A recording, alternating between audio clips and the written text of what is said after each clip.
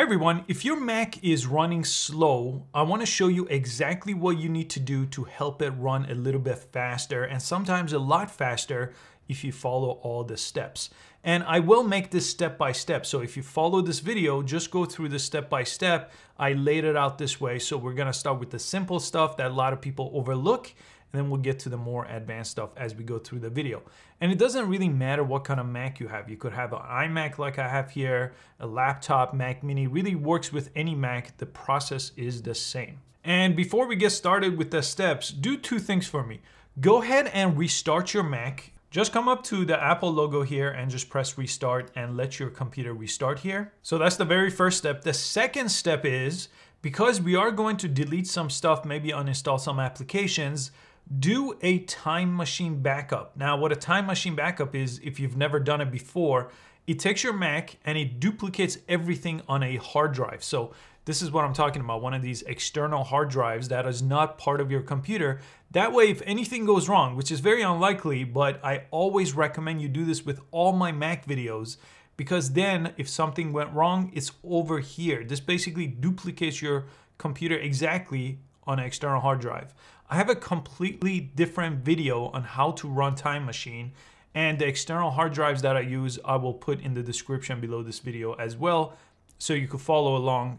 Make sure you do that. If you don't do it, just be careful on the steps that I'm showing you. If you never feel comfortable at any of the steps, just skip that step. I'll show you an automated way at the end of the video that doesn't really include any risk. Okay, let's start here on our Mac, and the first thing I want to show you is we need to figure out what's causing our Mac to slow down. So step number one is you go up here to the search icon and look up Activity Monitor. Search Activity Monitor and then press enter or return here to open this up. And this is basically going to show us what's causing our speed issues. So the speeds are going to be based on our CPU and our memory, these two tabs. The CPU is really the brain of your computer, and the memory is the memory of your computer, otherwise known as RAM. So CPU, let's look here, and we could see how much of the CPU percentage of the 100% of the CPU is used by different applications. You can see for some reason a significant amount of my CPU is being used by Mail. Pointer Pro is just this pointer app I'm using, so that's taken out, but I can't close this. But what you want to do is go through this, and then once you do see which one is causing the most issues here, you could go ahead and close them down. Now, if you hold down Command and Tab, it will also show you all of them this way. So you could open one of them. Let's say I'll just open VLC here. You see my menu bar on top change, so I could come to VLC here and quit VLC. So open any app this way and close any of them that are taking up a lot of CPU. Then you come to the memory tab and do the same thing. This is if you have a really slow Mac. Most modern Macs, like I have a 2019 Mac here, are going to handle almost all the apps I have open. But if you have more than 10 open and you have an older Mac, a few years old or even 10 years old, that's going to be a problem. So you have to limit how many apps you have open and use at the same time. So CPU first, close anything that has a lot of CPU usage by percentage. Then the memory tab, do the same thing. You could see this one's using about a gig, almost a gig of memory here. So I could close OBS here if I wasn't using it to record the screen, for example. Next, we want to remove any login items. So if you look up here, you see all these different items that are showing up here, like Pointer Pro, OBS, this one for my microphone, Dropbox, Adobe. So a lot of them I could close down or not let open when I restart my computer. So let me show you how to do that. Let's close this here. Go up here to the Apple logo and we're gonna go to System Preferences. And let me show you on this page, there is something that shows you your login items. So we wanna go right here, Users and Groups. Click this and there's right here, it says Login Items. Click this. This is gonna show you everything that when you log in, automatically launch. So if some of them you don't need, like maybe I don't need this here, I could go ahead and press the minus sign and remove this. So when I restart my computer, you won't automatically try to run a bunch of different things that I don't want. This definitely slows down your computer in the background without you realizing it, and they all run up here. Like you see Parallel Desktop, Dropbox, they're all running up here. So I can make sure I just select them and press the minus and remove them if I don't need them. Now, if there are some things here you don't recognize, this I don't recognize, but it's a system thing that I just let run, but a lot of them I recognize because I installed them myself and I no longer need them. I could go ahead and remove them. Number 3 is cleaning up disk space. Now, this is probably the most common thing that I've seen that causes speed issues on Macs.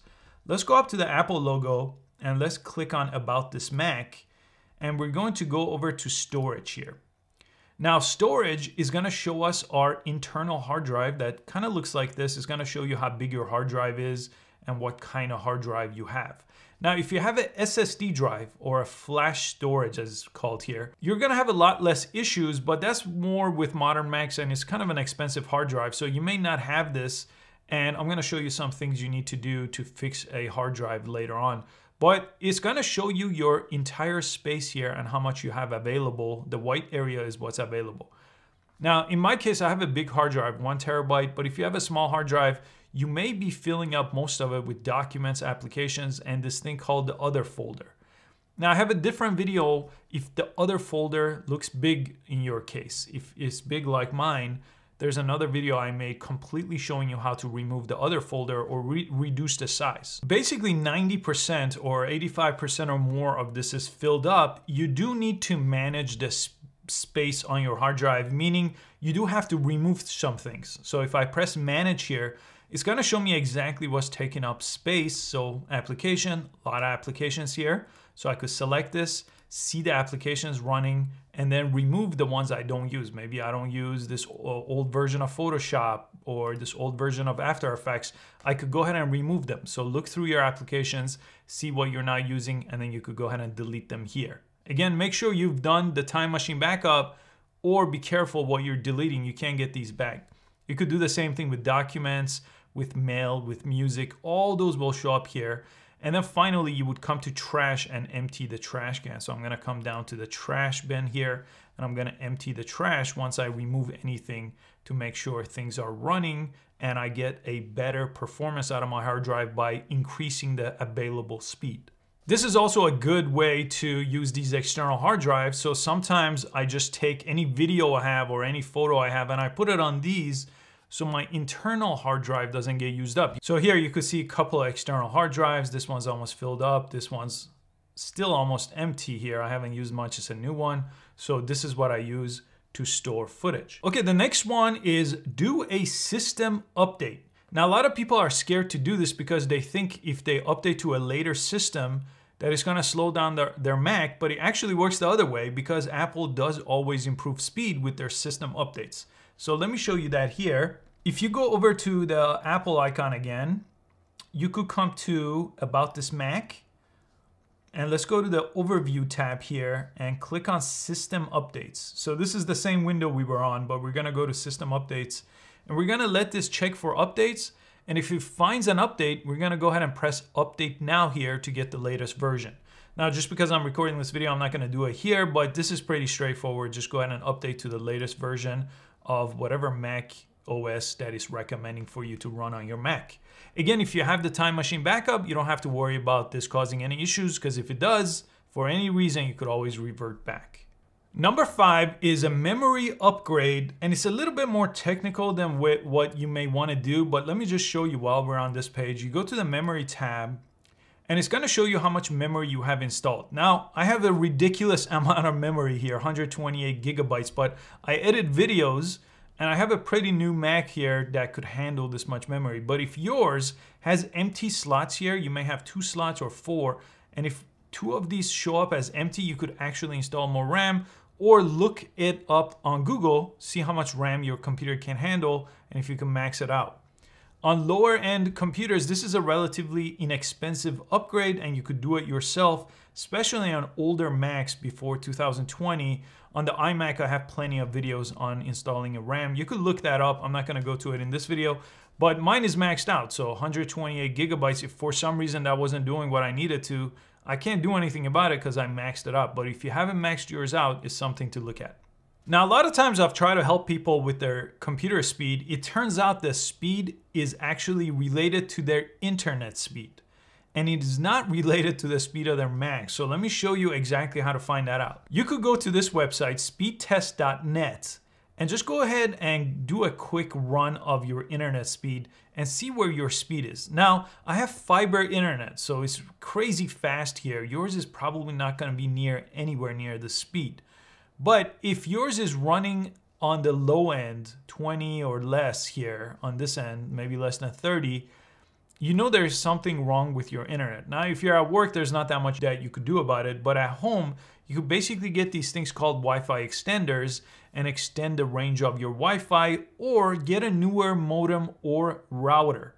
So I have different videos about that as well, but I do recommend you run a internet speed here. Make sure your numbers are where they need to be based on the internet connection that you pay for. So in my case, I pay for fiber. So for Wi-Fi fiber, this makes sense. But if you have cable or DSL or slower lines, this is gonna be significantly less. So don't go by these numbers. Just look up what you pay for and then see if these are around what you're getting. Okay, number 7 is a little technical here, and it is something that is gonna require us to delete things permanently, but they're temporary files that we're gonna delete, so they shouldn't affect anything. But this is again one of those times where you don't feel comfortable. I'm gonna show you a software that takes care of this for you so you don't have to do it manually. And if you did the time machine backup again, if you lose anything, that's okay because it will be on that hard drive. Let me show you that now. This is clearing out your cache and your cookies stored on your computer. So let me go ahead and show you how to do that exactly. I'll close everything. And what you want to do is come up to Finder. Make sure your Finder window is open. If it's not showing up here, that shows Finder, just come up here and select Finder. So then this menu appears on top. Go to Go, and we want to go to Library. If you do not see Library here, hold down Option and it may appear. Hold down Option and it may appear. Or press Command Shift L. So this Command Shift L at the same time, and it should show up this window here. This window is what we want. And here there are 2 folders that we want to look into. One is the caches folder. Find this. If yours is on a different view, just go ahead and change it to list view here so you see the same thing I am. You could double click on it, and here there's just a bunch of random cache files that are temporary files that may be taking up a lot of space. I'll just show you as an example. If I right click on this and show info, get info right here, I'll show you right here. Look at this. 45 gigabytes of information is on this cache file. I could delete all of them. I don't want to delete this folder because we need a caches folder. We need to double click, go in here. And here, you could go ahead and just, look at this, is just my Bitmoji here, but I could go ahead and press Command Delete to delete it, or I could go up here to Edit and select All, and just move them all to the garbage can right here, the trash can. And once it's in the trash can, you could go ahead and right click or control click on the trash can and empty the trash can here. And that's gonna save a lot of space for you and help with the speed of your Mac. Let me show you one more folder here. You could go to Go again and then go to Library, same way we did before, but instead of looking at caches folder, there's another one here that should be cookies right here. Go ahead and double click this, open this up. Again, don't delete the whole folder, just come into it. And we wanna delete everything that's in here. So I'm gonna select all again. So Edit, select all, move everything down here to the trash can. There we go. And now my cookies folder is blank. Now I could go ahead and control click here and empty the trash once again. So do this for your cookies folder and do this for your cache folder. Now let me show you this app I use that does a lot of this and a lot more that's far too advanced, I think, for regular people to do. But I will give you a list of things. So you could Google any of them if you don't want to use the app to take care of it. Now this app is called CleanMyMac X. I'll put a link in the description to it.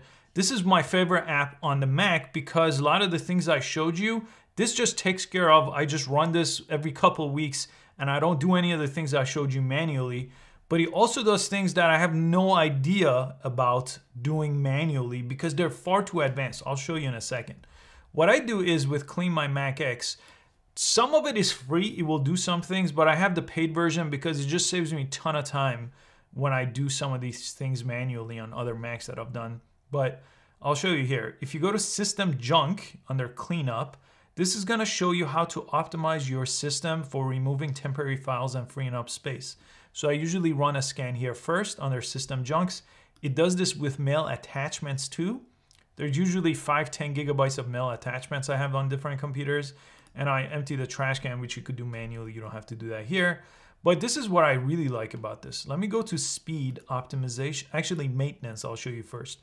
If you go to speed and maintenance, these are all the different advanced things this application could take care of for you. But you could pause the video here and Google these and do them manually if you don't want to get this app or even try the free version of it. You could just do any of these manually. But I always find that it's far too technical to do these things manually. So let's look here. Free up RAM. This will take care of that for me. If your system feels too slow, this is one of the best ways to take care of it. Free up purgeable space. Let's click that. This says 141 gigabytes from my disk is purgeable. It seems like a lot. Run maintenance script. Again, I have no idea how to do that, so this takes care of it for me. Flush DNS cache. This takes care of it for me. Speed up mail, build launch services, reindex spotlight. All these things I wouldn't know how to do manually. In fact, it looks like I even never ran this one, so I should run this one here. But some of these other ones I have ran in the past. Then you come to optimization after you run that. And here you could go ahead and view all these items that are recommended for optimization on this page. Or to just make things a lot simpler, go to Smart Scan and press scan. This will do a cleanup. It will do a protection, which is malware removal, which is another thing that could really slow down your Mac. So I do a malware removal sometimes through that Smart Scan, and it will do the speed optimization and maintenance. So that's all under the Smart Scan. If you just press scan, this is basically going through those 3 different processes. Then sometimes I come over here to applications and go to uninstaller. And I don't know why I have World of Warcraft on here, but I would select this and I would delete or uninstall it here because this does a better job of me manually uninstalling the app. It just takes care of everything for me. So I do app uninstalling here, all the speed optimizations here. And sometimes I even look under space disk scan and then get a good visualization of my entire hard drive and where things are. So this is really nice. Everything is visual. Everything is easy. Look at already found 10 gigabytes here under cleanup that I could review here or remove. It's going to check my malware protection and it's going to remove or optimize the speed for me over here. So you don't need that app, obviously. It's just I wanted to show you it. So some of the things that are too advanced or too time consuming to do manually, you could just let this app take care of. I've just installed it. I have the paid version on all my computers, but I think it does have a free version that does take care of some things if you don't want to pay for it. But I have a link to this in the description, so if you want to run it, go for it. But any one of the things that I showed you should significantly improve it, and all the resources are in the description we talked about, including the full list of what we went through. I hope you found this useful. Again, make sure you check out my other Mac videos on removing the other folder if that's taking up a lot of space, or doing time machine backup, or optimizing your Mac with memory upgrade. I'll link everything in the description below. Looks like my optimization actually just finished up here, so I could see that my malware protection was good, but I have 3 speed optimizations here, like free up RAM, flush DNS cache, and run maintenance script. So I should go ahead and run those right here. And there you go. It's just taking care of it for me. I don't have to worry about anything. Thanks again for all your time with this video, and I really hope you found it useful. Please give it a thumbs up, share it with anyone that may find it useful, and I'll see you next time.